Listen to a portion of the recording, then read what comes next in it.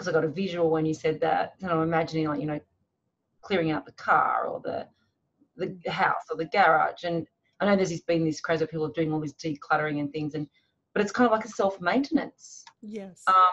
where we spend money maintaining our cars and other machinery and our Hmm. homes, but then we don't spend time or energy or thought of actually maintaining ourselves. So people go to the gym or go for a walk or um, do physical things, but there's this emotional side that also needs clearing and Hmm. maintaining.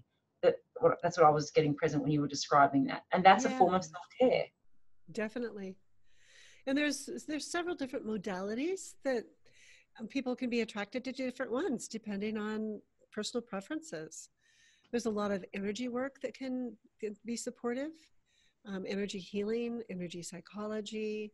There's several different forms of that. I like intuitive tapping is quite helpful, or even using the emotion code. But it's something that allows you to, I prefer to use somatic based processes and really develop a language to describe sensations and then the feelings or the emotions, and then expanding it out to needs and values. And we all share all of those, but there's different times that different ones will rise or fall away, depending on our own experience of life.